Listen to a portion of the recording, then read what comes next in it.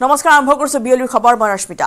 পুনৰ পৰ্যটকৰ বাহনলৈ সুচাললে গৰে মানস ৰাষ্ট্ৰীয় উদ্যানত এই ভয়ংকৰ ঘটনা সংঘটিত হৈছে বাবাৰী ৰেঞ্জত পৰ্যটকক খেদিলে গৰে পৰ্যটকৰ জিপ সাফাৰীৰ সময়তে এই অঘটন সংঘটিত হয় চালকৰ তৎপৰতাত কথম্বি ৰক্ষা পৰিল পৰ্যটক কিছুদিন পূৰ্বে গৰে বগৰাই দিছিল পৰ্যটকৰ বাহন আৰু এনেদৰে এবাৰ মানস ৰাষ্ট্ৰীয় উদ্যানত এই ভয়ংকৰ ঘটনা দেখিবলৈ পোৱা গ'ল এনেদৰে বাবাৰী ৰেঞ্জত পৰ্যটকৰ এখন জিপলৈ সুচাললে এটু গৰে জিপ সাফাৰী কৰি আছিল পৰ্যটকে আৰু সেই সময়তে এনেদৰে এটা প্ৰকাণ্ড গৰে এই জিপখনলৈ সুচালোৱা পৰিলক্ষিত হৈছে চালকৰ তৎপৰতাত ৰক্ষা পৰিছে পৰ্যটকৰ দলটো কিছুদিন পূৰ্বে গৰে বগৰাই দিছিল পৰ্যটকৰ এখন বাহন আৰু এনেদৰে এতিয়া মানস ৰাষ্ট্ৰীয় উদ্যানত এই অঘটন গৰে সুচালৈছে পৰ্যটকৰ বাহনলৈ মানস ৰাষ্ট্ৰীয় উদ্যানত এই ভয়ংকৰ ঘটনা কথম্বি ৰক্ষা পৰিছে পৰ্যটক আৰু চালকৰ তৎপৰতাত কথম্বি এই বাহনৰ চালক আৰু বাহনখন ৰক্ষা পৰিছে যিসকল পৰ্যটক আছিল কিন্তু দৃশ্য তেওঁলোকে এনেদৰে কেমেৰাত আবদ্ধ কৰিছে এক্সক্লুসিভ দৃশ্য আমি দেখি আছো পৰ্যটকৰ জিপ সাফাৰীৰ সময়তে অঘটন চালকৰ তৎপৰতাত এই পৰ্যটকৰ দলটো কথম্বি ৰক্ষা পৰিছে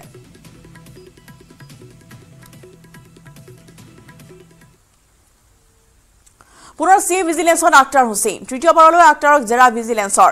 আই বহিৰ্ভূত সম্পত্তিৰ গোচৰত অভিযুক্ত আক্তাৰ সম্পত্তিৰ তথ্য বিচাৰি পূৰ্বেও দুদিন চলাইছিল জেৰা গুৱাহাটীৰ লগতে গোৱালপাৰাত আছে আক্তাৰৰ বিশাল সাম্ৰাজ্য গুৱাহাটীৰ খেৱালিপথ সিজুবাৰীত থকা আক্তাৰৰ ঘৰত চলাইছিল অভিযান বৰ্তমান কাছাৰত ভূমি সংৰক্ষণ বিষয়া ৰূপে আছে আক্তাৰ পুনৰবাৰ জনাইছো যে পুনৰ CM Vigilance আক্তাৰ হুছেইন হাজিৰ হৈছে তৃতীয়বাৰলৈ তেওঁক জেৰা চলাইছে CM Vigilance আই বহিৰ্ভূত সম্পত্তিৰ বাবে CM Vigilance তলব কৰিছিল আক্তাৰ হুছেইনক সম্পত্তিৰ তথ্য বিচাৰি পূৰ্বেও দুদিন তেওঁক জেৰা চলোৱা হৈছিল সকলো তথ্য পোহৰলৈ অহা নাই এতিয়াও আৰু বহু প্ৰশ্নৰ উত্তৰ দিবলৈ বাকী আছে আক্তাৰ হুছেইনে আৰু সেইবাবে আক্তাৰ হুছেইনক পুনৰবাৰ তলব কৰিছিল CM Vigilance গুৱাহাটীৰ লগতে গোৱালপাৰাতো আছে আক্তাৰৰ বিশাল সাম্ৰাজ্য গুৱাহাটীৰ খেৱালিপথ সিজুবাৰীত থকা আক্তাৰৰ ঘৰত অভিযান চলাইছিল বহুকেইখন বেংক পাছবুক আৰু লগতে মাটিবাৰী নথিপত্ৰ উদ্ধাৰ কৰা হৈছিল বা জব্দ কৰা হৈছিল বৰ্তমান কাছাৰত ভূমি সংৰক্ষণ বিষয়া ৰূপে কৰ্মৰত আক্তাৰ হুছেইন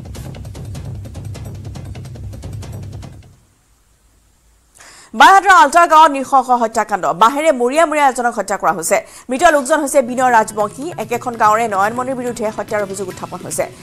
নয়নমণিৰ বিৰুদ্ধে আছে বহুতো গোচৰ নাবালিকা ধৰ্ষণ কাণ্ডতো অভিযুক্ত নয়নমণি বৰ্তমানো পলাতক অৱস্থাত আছে নয়নমণিৰ ভাতৃ হৰদত্ত ডেকাক আটক কৰিছে আৰক্ষীয়ে ঘটনা কেন্দ্ৰ কৰি আলটা গাঁৱত এক চেপা উত্তেজনা বিৰাজ কৰে বিনয় হত্যাকাণ্ডক লৈ আলটা গাঁৱত ৰাইজ মেল মৰণোত্তৰ পৰীক্ষাৰ বাবে মৃতদেহ GMCHলৈ প্ৰেৰণ কৰা হয়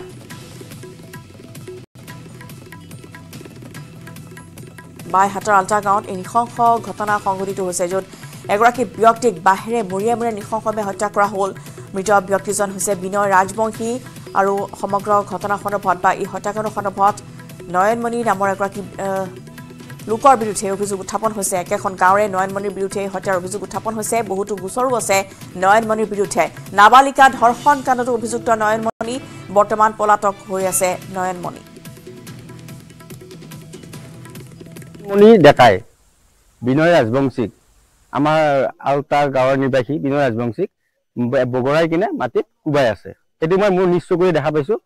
দেখা পাই কিনে মই পুলিচৰ আগত অৱগত কৰিছো এতিয়া দোষী পলাবৰ কাৰণে 12 ঘণ্টা অতিক্ৰম হৈ গ'ল কিন্তু পুলিচৰ ফালৰ পৰা এতিয়ালৈ একো এটা বিহিত ব্যৱস্থা আমি দেখা নাই আইনৰ ওচৰত এটাই অনুৰোধ আমাক যে দোষীক অতি সোনকালে কৰায়ত্ব কৰি উচিত ব্যৱস্থা দিয়ক আৰু আমাৰ যোন বিনয় ৰাজবংশীৰ যোনখন ঘৰ আছে সেই ঘৰখনক চলিবৰ কাৰণে অসম চৰকাৰৰ ফালৰ পৰা কি পদক্ষেপ গ্ৰহণ কৰে সেইটো আমাৰ কাৰণে অতি লক্ষণীয় সকলে উচিত শাস্তি বিচাৰিছে এগৰাকী নয়নমণিৰ ফোন লাইনত আছে অধিক জনাবলৈ সীমান্ত দাস সীমান্ত আমি আপোনাৰ পৰা জানিব বিচাৰিছো এখন গাঁৱৰে এগৰাকী ব্যক্তিৰ বিৰুদ্ধে নয়নমণিৰ বিৰুদ্ধে এই অভিযোগ উত্থাপন হৈছে গতিকে কিহৰ বাবে হত্যা কৰা হ'ল কাৰণ কি আমি আপোনাৰ পৰা অধিক জানিব বিচাৰিছো সমগ্ৰ এই হত্যাকাণ্ডৰ সন্দৰ্ভত কি তদন্তত পোহৰলৈ আহিছে হয়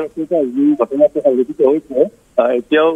হত্যাকাণ্ডৰ কাৰণটো জানিব পৰা হোৱা নাই যদিও আৰক্ষীয়ে ইতিমধ্যে তদন্ত আৰম্ভ কৰিছে কিন্তু যি ধৰণে বিনয় নামৰ ল'ৰা যুৱকজনে মৰিয়াই অতি নিশংসভাৱে বিনয় ৰাজবংশী নয়নমণিয়ে কেতিয়াৰ এই ঘটনা আৰু সেই সময়ছোৱাত ওচৰ পাজৰৰ কোনো লোক নাছিল নেকি তেওঁ ৰক্ষা কৰিবলৈ বা কি পৰিস্থিতিৰ উদ্ভৱ হৈছিল সেই সময়ছোৱাত পিছতে আমাৰ আগত এজনে প্ৰকাশ কৰিছে যে তেওঁ দেখাৰ পিছতে আৰক্ষীক খবৰ দিছে কিন্তু কথাটো হ'ল কি যে যি নয়নমণি এই নয়নমণি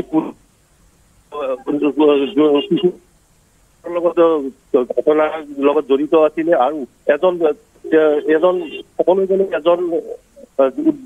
উদ্দণ্ড যুৱক আৰু সেয়ে যিকোনো কথাটো হয়তো খং উঠি যোৱাকালি বা যি বংশীক বাহিৰে মৰিয়াই যেনেকৈ হত্যা কৰি পলায়ন কৰিলে কিন্তু আৰক্ষীয়ে যদিও তদন্ত আৰম্ভ কৰিছে এই মুহূৰ্তলৈকে নয়নমণিক আটক কৰিব পৰা নাই যদিও নয়নমণিৰ ভাতৃ হৰদত্ত ডেকাক আটক কৰিছে আৰু যিহেতুকে এইটো এটা হত্যাকাণ্ড সেই বিনয় ৰাজবংশীৰ মৃতদেহ সেই বিনয় ৰাজবংশীৰ মৃতদেহ মহত্বৰ পৰীক্ষাৰ বাবে আৰক্ষীয়ে GMCHলৈ প্ৰেৰণ কৰিছে ইয়াৰ পিছত GMCHৰ পৰা মৰণোত্তৰ পৰীক্ষা কৰাৰ পিছত আহি পোৱাৰ পিছতে ওলাব প্ৰকৃততে ঘটনাটো কি হৈছিল বা কেনেকুৱা ধৰণৰ পৰিৱেশ সৃষ্টি হয় সেই বিষয়ে মৰণোত্তৰ পৰীক্ষাৰ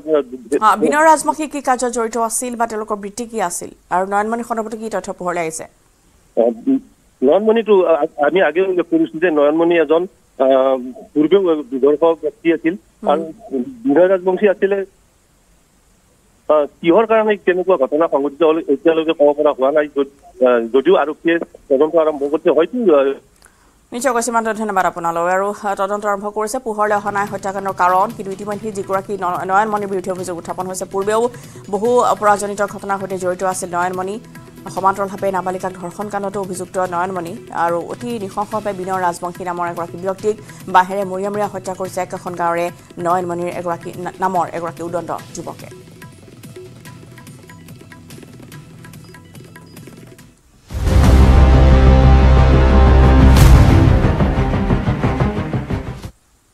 যিকোনো মুহূৰ্ততে গ্ৰেপ্তাৰ হ'ব পাৰে নিলম্বিত এডিসি সুকন্যা বৰা CM ভিজিলেন্সৰ ধাৰাবাহিক জেৰাৰ সন্মুখীন হৈছে সুকন্যা আজি পুনৰ মাতৃসহ সুকন্যাক দিনজোৰা জেৰা CM ভিজিলেন্সৰ মাতৃসহ সুকন্যাৰ লগতে ৰুটছ নামৰ পাৰ্লাৰত কৰ্মৰত শিল্পী গগৈ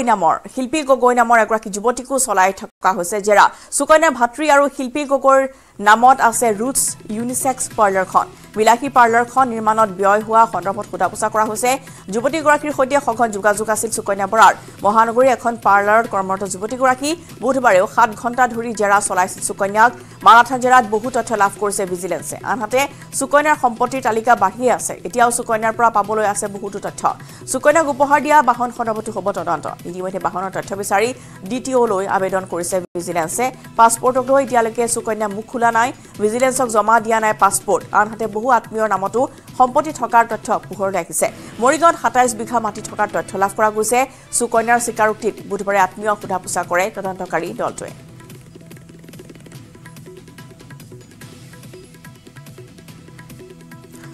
CM ভিজিলেন্সৰ কাৰ্যালয়ৰ পৰা ভুনাত পোনপটীয়া সম্প্ৰচাৰ আছে আমাৰ জ্যেষ্ঠ সাংবাদিক বলেন ভট্টাচাৰ্য বলেন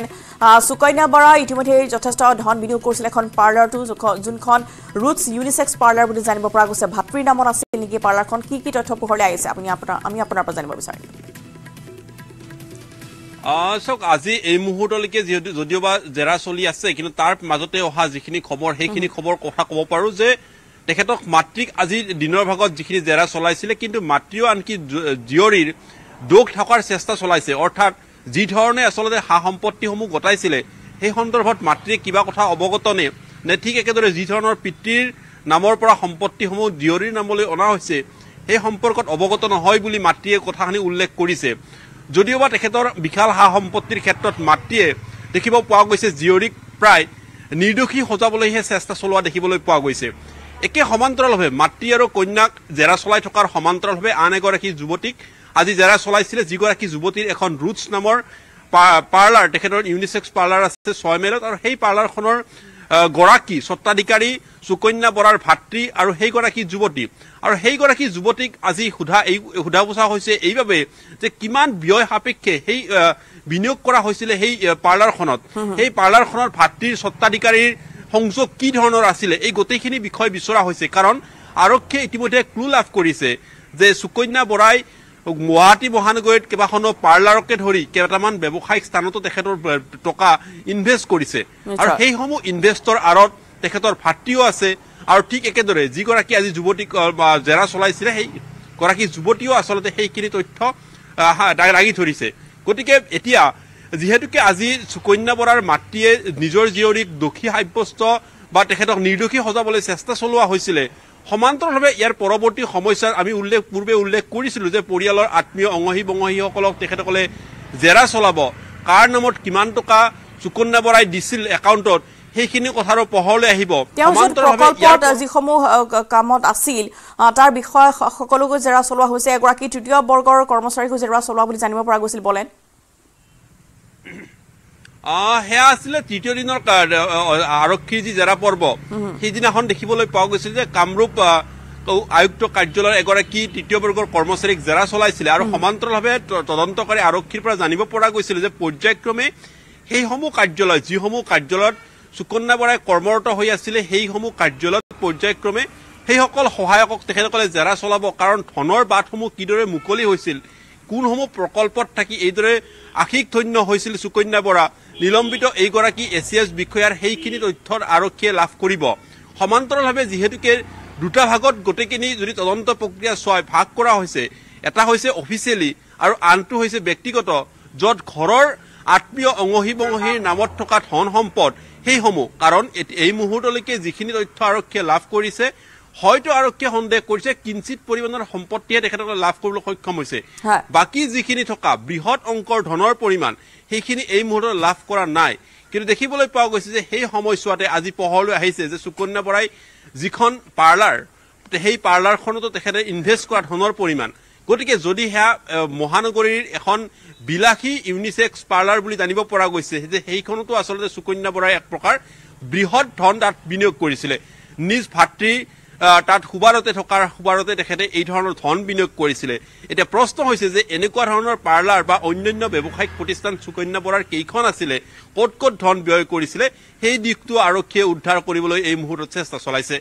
নিজক বলেন আৰু ইতিমধ্যে বহু প্ৰথমতে মিঠাচৰ আশ্ৰয় লৈছিল মিছা কথা কৈছিল সুকন্যা বৰাই পাছপৰ্টৰ সন্দৰ্ভত কোনো ধৰণৰ তথ্য দিয়া নাছিল কিন্তু এতিয়া এটাকৈ তথ্য বা এটাকৈ সমগ্ৰ তেওঁৰ যি সম্পত্তিৰ পাহাৰ আছিল সকলো তালিকা এতিয়া দীঘলীয়া হোৱা পৰিলক্ষিত হৈছে গতিকে দুটা দিনৰ জেৰাৰ অন্তত যিহেতু আৰক্ষীয়ে জনাইছিল যে তেওঁ বহু প্ৰশ্নৰ উত্তৰ এতিয়ালৈকে দিয়া নাই গতিকে বাকীসমূহ প্ৰশ্নৰ উত্তৰ আজিৰ দিনত দিয়াৰ সম্ভাৱনা আছে যিটো 25টা তেওঁক লিখিত প্ৰশ্ন দিয়া হৈছিল সকলো উত্তৰ দিয়াৰ সম্ভাৱনা আছে নে কিমান সহযোগিতা আগবঢ়োৱা হৈছে বা সুকন্যা কিমান সহযোগিতা আগবঢ়াইছে তদন্ত প্ৰক্ৰিয়াত চাওক আজিৰ দিনৰ ভাগত তেখেতক মাতৃক প্ৰধানতঃ তেখেতক জেৰা চলোৱা হৈছে জীয়ৰীক সন্মুখত ৰাখি জেৰা চলোৱা হৈছে আৰু যিসমূহৰ প্ৰশ্নৰ উত্তৰ আছিলে এই ধৰণৰ যে আচলতে তেখেতৰ সন্তানে কি ধৰণে আচলতে ধন সংগ্ৰহ কৰিছিলে যিসমূহ কোৱা হৈছিল যে পিতৃৰ পৰা তেখেতৰ লৈকে সম্পদসমূহ স্থানান্তৰ কৰা বুলি দাবী কৰা হৈছিল যে সেই ধৰণৰ কথাবিলাক হয় নে নহয় কিন্তু দেখিবলৈ পোৱা গৈছিল যে সেই একেখিনি কথাকে আচলতে জীয়ৰীয়ে যি ধৰণৰ শিকাইছিলে বুজাইছিলে সেই ধৰণৰ মাতৃও কিন্তু দেখিবলৈ পোৱা গৈছিল যে আৰক্ষীৰ সন্মুখত সেই ধৰণৰ ভাষ্য দাঙি ধৰিছিলে অৰ্থাৎ আৰক্ষী সন্তুষ্ট নহয় এই মুহূৰ্তত সুকন্যা বৰাৰ মাতৃৰ ভাষ্যত আৰু যাৰ কাৰণে পৰৱৰ্তী সময়ছোৱাত আৰক্ষীয়ে সুকন্যা বৰাৰ ভাতৃকো জেৰা চলাব আৰু তেখেতৰ পৰাও এই কথাখিনিবিলাক জানিবলৈ চেষ্টা কৰিব নিশ্চয় কবলেন ধন্যবাদ জনাইছো আপোনালৈ আৰু আজিৰ দিনটোত সুকন্যা বৰাৰ মাতৃকো জেৰা চলোৱা হ'ল CM Vigilance মাতৃকো জেৰা চলাইছে যিহেতু অধিক সম্পত্তি তেওঁ পিতৃৰ নামত ক্ৰয় কৰিছিল আৰু সেইসমূহ উপহাৰ হিচাপে পৰৱৰ্তী সময়ত পিতৃৰ পৰা পোৱা বুলি তেওঁ উল্লেখ কৰিছিল বা তেনেধৰণে নাম নথিপত্ৰসমূহ তেওঁৰ নামলৈ ট্ৰান্সফাৰ কৰিছিল এই সমগ্ৰ ঘটনা সন্দৰ্ভত যিটো মাতৃকো আজি জেৰা চলোৱা হৈছে যদিও বা পূৰ্বতে জানিব পৰা গৈছিল যে মাতৃকো তেওঁ মানসিক ৰোগী সজাইছিল তেনেধৰণৰ বহু কথা বা তেনেধৰণৰ বহু তথ্য আহিছিল পোহৰলৈ কিন্তু এতিয়া সুকন্যা বৰাৰ এই সন্দৰ্ভত কি তথ্য দিয়ে সেয়া নিশ্চয় লক্ষণীয় হ'ব এতিয়া পোহৰলৈ আহিছে যে গুৱাহাটী মহানগৰীৰ বহু ব্যৱসায়িক তেওঁ ব্যৱসায় আছিল আৰু বিশেষকৈ এখন পাৰ্লাৰ ৰুটছ ইউনিচেক্স পাৰ্লাৰ যিখন 6 মাইলত আছে বুলি ইতিমধ্যে বলেনে জনাইছে সেই পাৰ্লাৰ কৰ্মৰত এগৰাকী যুৱতীকো সোধা পোছা কৰা হৈছে যিহেতু যথেষ্ট বিলাসী আছিল এই পাৰ্লাৰখন আছে সুকন্যা বৰাৰ ভাতৃৰ নামত গতিকে এই সংক্ৰান্তত ভাতৃকো জেৰা চলোৱাৰ সম্ভাৱনা আছে CM Vigilance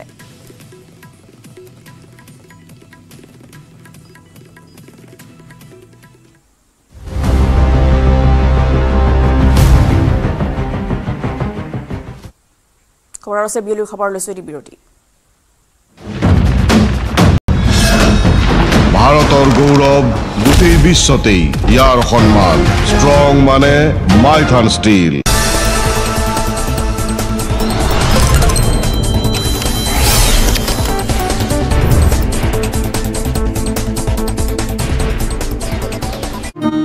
উন্নীতকৰণ কৰা হৈছে ৰাজ্য চৰকাৰৰ শিক্ষা বিভাগে গ্ৰহণ কৰিছে বিভিন্ন পৰিকল্পনা বিভিন্ন আঁচনি গুণোৎসৱৰ দৰে অভিনৱ প্ৰক্ৰিয়াৰ জৰিয়তে ৰাজ্যৰ শিক্ষাৰ মান উন্নীত কৰাৰ ব্যৱস্থা গ্ৰহণ কৰা হৈছে এখৰাইবুৰি সমস্যাৰে ভাৰাক্ৰান্ত শিক্ষা ব্যৱস্থাৰ আমূল পৰিৱৰ্তনৰ শ্লোগান দি আহিছে চৰকাৰে শিক্ষা বিভাগে কিন্তু তাৰ পৰিৱৰ্তে ৰাজ্যত এনে কিছু শিক্ষানুষ্ঠান আছে এই শিক্ষানুষ্ঠানসমূহত শিক্ষাদানৰ ক্ষেত্ৰত হাজাৰটা সমস্যাৰ সন্মুখীন হ'বলগীয়া হয় শিক্ষকসকল আৰু তাৰে অন্যতম এটা প্ৰধান সমস্যা হ'ল বিভিন্ন দায়িত্ব শিক্ষকৰ বিভিন্ন চৰকাৰী দায়িত্ব সাম্প্ৰতিক সময়ত শিক্ষকসকলক বিভিন্ন ধৰণৰ দায়িত্ব অৰ্পণ কৰা হয় বিভিন্ন ধৰণৰ আঁচনিৰ কামত নিয়োজিত কৰা হয় শিক্ষকসকলক বিভিন্ন ধৰণৰ অনুষ্ঠান প্ৰতিষ্ঠানত বিভিন্ন ধৰণৰ উৎসৱ পাৰ্বণতো আনকি শিক্ষকসকলক দায়িত্ব দিয়া হয় আৰু সেই শিক্ষকসকলে পাঠদান প্ৰক্ৰিয়াৰ পৰা বিৰত থাকিবলগীয়া হয় চৰকাৰী দায়িত্ব পালন কৰিবলৈ গৈ অৰ্থাৎ শিক্ষকৰ অভাৱে বাৰুকৈ ক্ষতিগ্ৰস্ত কৰিছে ছাত্ৰ ছাত্ৰীসকলক 1 লাখ নিযুক্তিৰে বাহবা লৈছে চৰকাৰে শিক্ষক নিযুক্তিৰ ঘোষণা কৰিছে ঠিকাভিত্তিক শিক্ষকসকলৰ চাকৰি নিয়মীয়াকৰণৰ প্ৰতিশ্ৰুতি প্ৰদান কৰিছে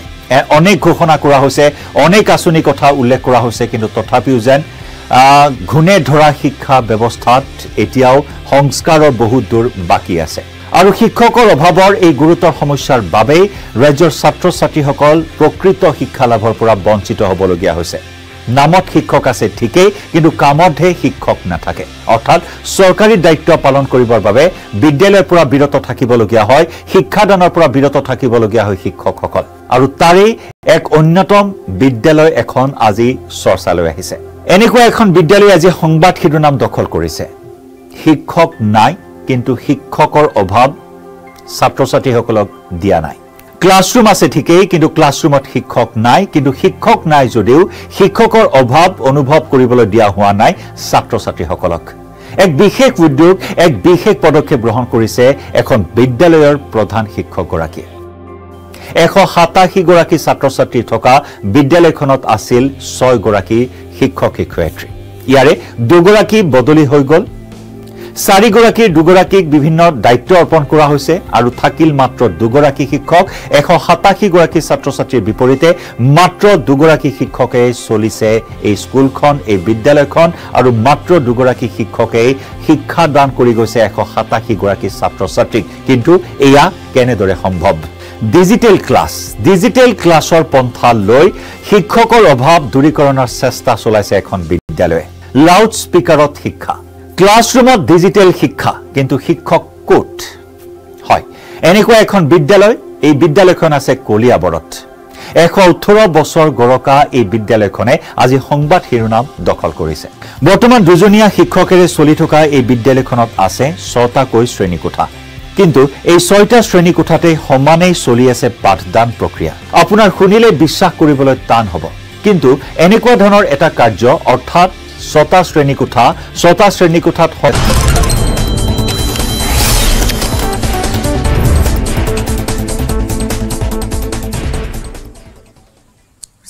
খবৰ ৰঞ্জিত চৌধুৰীলৈ সাময়িক সকাহ ভূমি কেলেংকাৰীৰ অভিযুক্ত উপপঞ্জীয়ক চৌধুৰী ৰঞ্জিত চৌধুৰীক অগ্ৰিম জামিন গুৱাহাটী উচ্চ ন্যায়ালয়ৰ ৰঞ্জিত চৌধুৰীক কেইবাটাও চৰ্ত বান্ধি দিছে আদালতে আৰক্ষী বিচাৰিলেই হাজিৰ হ'ব লাগিব অভিযুক্ত ৰঞ্জিত চৌধুৰী 3 জানুৱাৰীত আৰক্ষীৰ পৰা কেছ ডায়েৰী বিচাৰিছে আদালতে কেছ ডায়েৰীৰ পৰীক্ষাৰ জামিন বৃদ্ধি হ'ব নে নহ'ব আদালতে ল'ব সিদ্ধান্ত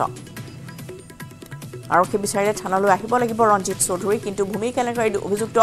উপপঞ্জীয়ক ৰঞ্জিত চৌধুৰীলৈ সাময়িক সকাহ ৰঞ্জিত চৌধুৰীক অগ্ৰিম জামিন গুৱাহাটী উচ্চ ন্যায়ালয়ৰ ৰঞ্জিত চৌধুৰীক কেইবাটাও চৰ্ত বান্ধি দিছে আদালতে আৰক্ষী বিচাৰিলেই হাজিৰ হ'ব লাগিব অভিযুক্ত ৰঞ্জিত চৌধুৰী 3 জানুৱাৰীত আৰক্ষীৰ পৰা কেছ ডায়েৰী বিচাৰিছে আদালতে কেছ ডায়েৰী পৰীক্ষাৰ জামিন বৃদ্ধি হ'ব নে নহ'ব আদালতে ল'ব লাগিব সিদ্ধান্ত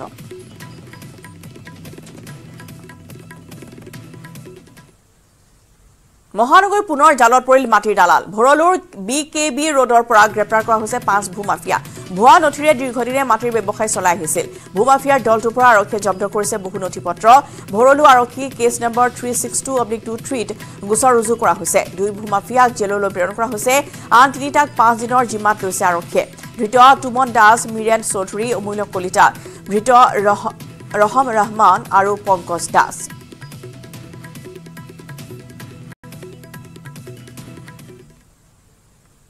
ডিমা হাছাও স্বায়ত্তশাসিত পৰিষদৰ নিৰ্বাচনৰ পূৰ্বে অপহৰণ 3 কংগ্ৰেছ প্ৰাৰ্থী হামৰি হাছা দিছা আৰু পশ্চিম মাইবাঙৰ প্ৰাৰ্থীক অপহৰণ কৰা হৈছে পশ্চিম মাইবাঙৰ ধীৰাজ লাংথাছা হামৰিৰ ডংথাৰ থাউসেনক অপহৰণ হাজা দিছাৰ ৰূপীনাথ চেংডুঙকো অপহৰণ কৰিছে দুৰ্বৃত্তই বৃহস্পতিবাৰৰ নিশাৰ পৰা কোনো সন্ধান নাই তিনিওৰে ডিমা হাছাও জিলা কংগ্ৰেছৰ নেতৃত্বই গোচৰ দিছে হাফলঙত ৰাজ্যিক নিৰ্বাচন আয়োগ আৰু ডিজিপিকো এই কথা জনাইছে কংগ্ৰেছে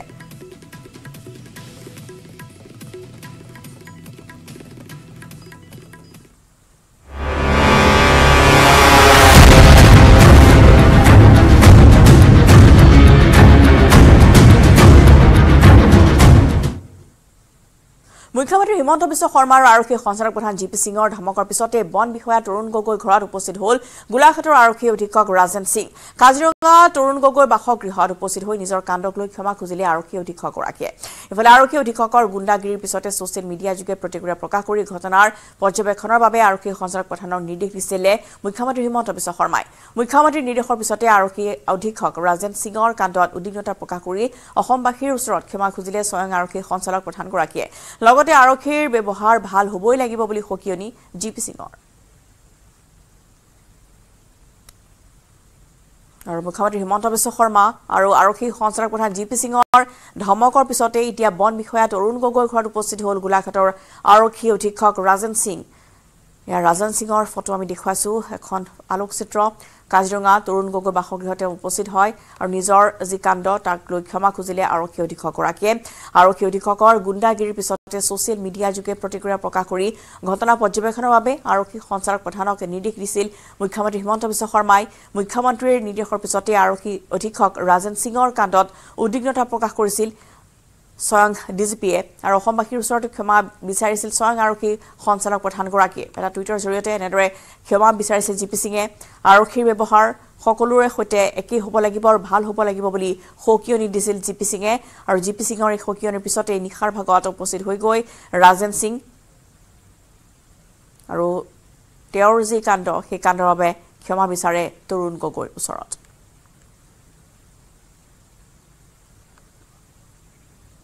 কাজিৰঙাত গোলাঘাট আৰক্ষী অধীক্ষক ৰাজেন সিঙৰ ভণ্ডামি যি দৃশ্য দেখিবলৈ পোৱা গ'ল নিশাৰ ভাগত নিশা কাজিৰঙা ৰাষ্ট্ৰীয় উদ্যানৰ বন বিষয়াক উঠাই নিছিল কহৰা থানালৈ স্থানীয় কহৰা আৰক্ষীক বন বিষয়াগৰাকীক আটক কৰাৰ কাৰা নিৰ্দেশ দিছিল বিতৰ্কিত আৰক্ষী অধীক্ষক ৰাজেন সিঙে হাতী চাফাৰীৰ বাবে আসন দিব নোৱাৰাৰ কাৰণে এছপি ৰাজেন সিঙে প্ৰথমতে ফোনযোগে ভাবুকি দিছিল বন বিষয়া তৰুণ গগৈ আৰু তাৰ পিছতে নিশা কহৰা আৰক্ষীৰ হতুৱা 11 বজাত কাজিৰঙাৰ ডিৰিঙৰ নিজ বাসগৃহৰ পৰা আটক কৰি কহৰা আৰক্ষী চকীলৈ লৈ যায় বন গৰাকীক হাতী সাফাৰীৰ বাবে 5খন আসন বিচাৰি বন বিষয়া তৰুণ গগৈৰে যোগাযোগ কৰিছিল এছপি ৰাজেন সিঙে কিন্তু ইতিমধ্যে হাতী সাফাৰী সকলো টিকট বিক্ৰী হৈ যোৱাত চিট দিব পৰা নাছিল বন বিষয়াজনে আৰু এই কথা এছপি ৰাজেন সিঙক অৱগত কৰাৰ পিছতো ক্ষমতাৰ অপব্যৱহাৰ কৰিছিল তেওঁ নিশাৰ ভাগত বন বিষয়াজনক উঠাই লৈ গৈছিল থানালৈ নিশাটো থানা থকাৰ পিছত কোনোমতে জিলা আয়ুক্তৰ হস্তক্ষেপতহে মুকলি হৈ আহিবলৈ সক্ষম হয় থানাৰ পৰা তৰুণ গগৈ ফোনত অশ্লীল গালিগালাজ কৰিছিল তেওঁক লগতে নিশা প্ৰায় 4 ঘণ্টা ধৰি আৰক্ষী চকীতে বহুৱাই থৈছিল এছপি ৰাজেন সিঙৰ এনে অসভ্যালিত মানসিকভাৱে ভাগি পৰিছিল বন বিষয়া তৰুণ গগৈ পূৰ্বতে কোকৰাঝাৰত এজন কাৰ্যবাহী দণ্ডাধীশ পৰ্যায়ৰ বিষয়াত হোটেলত খুৰাৰ ৰাগীত মাতাল হৈ মাৰপিট কৰিছিল এইগৰাকী গুণ্ডা এছপি ৰাজেন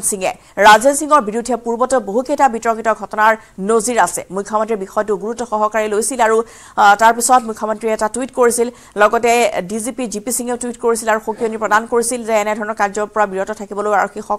সকলোৰে সৈতে আৰক্ষীৰ যি ব্যৱহাৰ সে ভাল হ'ব লাগিব আৰু সেই ধমক খোৱাৰ পিছতে ৰাজেন সিং গৈ নিশাৰ ভাগতে উপস্থিত হৈ গৈ বন বিষয়াগৰাকীৰ ঘৰত আৰু তেওঁৰ যি কাণ্ড তাৰ বাবে ক্ষমাও খোজে কিন্তু পূৰ্বতে বহুবাৰ উদ্ভণ্ডালি কৰিছিল বিভাগীয়ভাৱেও শাস্তি সন্মুখীন হৈছিল এছপি ৰাজেন সিং ইয়াৰ পূৰ্বে কোকৰাঝাৰত শৈলেন দাস নামৰ এজন কাৰ্যবাহী দণ্ডাধীশক নিশা মদৰ ৰাগীৰ মাতাল হৈ এখন হোটেলত গুৰুলাগুলকৈ ৰাজেন সিঙে প্ৰহাৰ কৰিছিল আৰু সমগ্ৰ দৃশ্য বন্দীও হৈছিল কেমেৰাত হোটেলখনৰ সিসি কেমেৰাৰ সকলো দৃশ্য বন্দী হৈছিল অসম চৰকাৰৰ একাংশ মন্ত্ৰী বিষয়াৰ ঘনিষ্ঠ সম্পৰ্ক থকাৰ সুবাদতে ৰাজেন সিঙে ক্ষমতাৰ এনে ধৰণৰ অপব্যৱহাৰ কৰি আহিছে যাকে তাকে সামান্য কথাতে গাত হাত তোলা ৰাজেন সিঙক কিন্তু তেতিয়া আৰক্ষীয়েও নাকি লগাব পৰা নাছিল নিজৰ কাৰ্যকালত সদনাম ঘটিব নোৱাৰিলেও বদনামেৰে কিন্তু চহকী হৈ পৰিছিল ৰাজেন সিং আৰু এই ৰাজেন সিঙৰ বিৰুদ্ধে এতিয়া এনেদৰে ছ'চিয়েল মিডিয়াত বিভিন্নজনে প্ৰতিক্ৰিয়া ব্যক্ত কৰিছিল সৰব হৈ পৰিছিল আৰু তাৰ পিছতে বন বিষয়াৰ ঘৰত গৈ উপস্থিত হৈ গৈ নিশাৰ ভাগতে ৰাজেন সিং আৰু তেওঁৰ যি কাৰ্য বা তেওঁৰ যি আচৰণ তাক লৈ ক্ষমা বিচাৰিছে বন বিষয়া তৰুণ গগৈৰ ঘৰত তেওঁ নিশাই উপস্থিত হ'ল আগবঢ়াইছো ডিজিপি জিপি সিঙৰ ভাইছো আমি আগবঢ়াই লৈছো পৰতহে পৰিছো আৰু দুই পক্ষৰ কথাটো শুনিব লাগিব কি হৈছে ঘটনাটো ৰাতিপুৱা মই আৰক্ষী অধীক্ষকক সুধিছো আৰক্ষী অধীক্ষকে মোক কৈছে যে তেওঁ আৰক্ষী অধীক্ষকক মিছবিহেভ কৰা বুলি কৈছে কিন্তু পেপাৰত আৰু মিডিয়াত বেলেগ কথা ওলাইছে মই জিলা আয়ুক্ত ডাঙৰীয়াক ৰিকুৱেষ্ট কৰিছোঁ যে ফেকচুৱেল পজিশ্যন যি হয় আৰু মই সদায় এটা কথা কৈ আছোঁ এইটো কোনো স্পেচিফিক আৰক্ষী অধীক্ষক নে আৰক্ষীৰ কথা নহয় আৰক্ষীৰ ব্যৱহাৰটো ভাল হ'বই লাগে কাৰণ ৰাইজৰ লগত আৰক্ষীৰ ব্যৱহাৰ বেয়া হোৱাটো কোনো পদে গ্ৰহণযোগ্য নহয় and I do not support date at all whosoever may do it even if I do something where you think that I have misbehaved with people please point it out to me and I do not think that police has any mandate to misbehave with anyone আৰু আৰক্ষী সঁচাৰ প্ৰধানগৰাকী সেই কথা উল্লেখ কৰিছে যে তেওঁ কথা পাতিছিল কিন্তু বন বিষয়াগৰাকীহে তেওঁৰ সৈতে মিছবিহেভ কৰা বুলি ৰাজেন সিঙে উল্লেখ কৰিছিল কিন্তু যিয়ে নহওক ছ'চিয়েল মিডিয়াত সেয়া ভুৱাকৈ প্ৰচাৰ হোৱা বুলি ৰাজেন সিঙে উত্তৰ দিছিল ডিজিপি গৰাকী কিন্তু তেওঁ যেনেদৰে আচলতে সেই কাণ্ড সংঘটিত কৰিলে নিশাৰ ভাগতেই বন বিষয়াগৰাকীক উঠাই লৈ যোৱা হ'ল তেওঁৰ নিৰ্দেশতে উঠাই নি নিশাৰ ভাগত 4 ঘণ্টা ধৰি থানাত বহুৱাই ৰখা হ'ল এনেধৰণৰ কাণ্ড কৰা হ'ল এগৰাকী বন বিষয়াক মাত্ৰ 6টা তেওঁ সিট বিচাৰিছিল কাজিৰঙাৰ বাবে অৰ্থাৎ জীপ সাফাৰীৰ বাবে কিন্তু সেই জীপ সাফাৰীৰ বাবে যেহেতু সকলো টিকট ক্ৰয় কৰা হৈছিল বা সকলো টিকট বিক্ৰী হৈ গৈছিল আৰু সেইবাবে দিব নোৱাৰাৰ কথা উল্লেখ কৰিছিল আৰু তাৰ সেই কথাতে ক্ষুব্ধ হৈ এগৰাকী আৰক্ষী অধীক্ষকে এনেধৰণৰ কাণ্ড কৰা ঘটনা সংঘটিত হৈছে যাৰ ফলত এতিয়া তৰুণ গগৈয়ে নিজৰ প্ৰতিক্ৰিয়া ব্যক্ত কৰিছিল আৰু সমগ্ৰ ঘটনা পোহৰলৈ অহাৰ পিছতে ডিজিপিয়ে কঠোৰ সকিয়নি প্ৰদান কৰিছে যে সকলোৰে সৈতে আৰক্ষীয়ে ভাল ব্যৱহাৰ কৰিব লাগিব আৰু বন বিষয়া তৰুণ গগৈ ভাইছো আমি আগবঢ়াই লৈছো কহৰা আইচি অনিলেছে ফোন কৰিলে বোলে আপুনি কাইণ্ডলি হেৰি কৰক এছপি ছাৰক ফোন নম্বৰটো দিছোঁ এছপি ছাৰক বুজাই দিয়ক হাতী চিটটো যে এতিয়া পাবলৈ সক্ষম নহয় সেই কথাটো বুজাই দিয়ক 11টা বাজি পাৰ হৈছে তাৰমানে 11টা 11:30 এনেকুৱা হৈছে তাৰমানে তাৰপিছতে কি হ'ল মই ফোন কৰিলোঁ তেওঁৰ কথাত লাগি পেলাই মই এছপি ছাৰক ক'লোঁ ছাৰ এতিয়াতো পচিবল নহয় অলৰেডি গোটেই হাতী চিটবিলাক ভিজিটৰ্ছক দিয়া হৈ গ'ল পইচা পাতি লৈ পেলাই হেৰি হৈ গৈছে তো লিমিটেড হাতী চিট গতিকে সেইকাৰণে ভিজিটৰ্ছক আমি ডিপ্ৰাইভ কৰিব নোৱাৰোঁ আপুনি প্লিজ ডে আফটাৰ টুমৰো আপুনি হেৰি কৰক ভিজিট কৰক আপোনাৰ কাৰণে 5টা নহয় 10টা হাতী চিট আমি দৰকাৰ হ'লে আমি প্ৰভাইড কৰিবলৈ মই আই উইল ট্ৰাই তো এই বুলি তেওঁ ক'লোঁ তেওঁ কৈছে হেৰি নহয় আপোনালোকক বোলে হেৰি কিবা কেছত আপোনালোকক এৰেষ্ট হ'লে মানে আপোনালোকক যদি বোলে কাইলৈ নহয় পৰহিলৈ আপোনালোকক ৰিলিজ দিম তেতিয়া হ'বনে আপোনাৰ তেনেকৈ কৰিলে হ'বনে এনেকৈ বুলি কৈছে নেক্সট টাইম আকৌ তেওঁ এছপিয়ে নিজে ফোন কৰিলে গোলাঘাটৰ এছপি তেওঁ ফোন কৰি পেলাই মোক কি কৈছে ফোনতে মোক কৈছে যে বোলে হেৰি নহয় তই তৰুণ গগৈ নেকি মই বোলো হয় ছাৰ তই বুলি কৈছে তই তৰুণ গগৈ নেকি হা কৈছে তোক মই এতিয়া এৰেষ্ট কৰি আছোঁ ৰ হা আৰু স্লেং ৱৰ্ড কৈছে এটা আমাৰ অসমীয়াত জানে নহয় কিন্তু স্লেং ৱৰ্ড কয় এই স্লেং ৱৰ্ড ব্যৱহাৰ কৰি পেলাই তেওঁ মোক কৈছে তাৰপিছত মোক ৱাইফে শুনি আছে তো তেওঁ শুনি আছে মানে শুনি পেলাই তেওঁ কৈছে আপুনি ফোনটো ৰেকৰ্ডিং নকৰে কিয় এইটো ইমান বেয়াকৈ কৈ আছে আপোনাক গোলাঘাটৰ এছপি মই নাজানো এছপি সৈন্য তেওঁলোকৰ মোৰ মুখামুখি হোৱা নাই কিন্তু মই ফোন নম্বৰটো এছপি বুলিয়ে ছেভ কৰিছোঁ আৰু হি may be SP or not I don't no' he may be ডকাইট or may be চাম ক্ৰিমিনেল ধমকি দিছে মোক তাৰপিছতে মই যেতিয়া তেনেকৈ কৈছোঁ তেতিয়া মই এলাৰ্ট হৈছোঁ মোৰ মানে 6 চেন্সে কৈছে যে এতিয়া পুলিচ আহিব মোক এৰেষ্ট কৰিব সঁচাকৈ আহিলে আৰু মোক এৰেষ্ট কৰিলে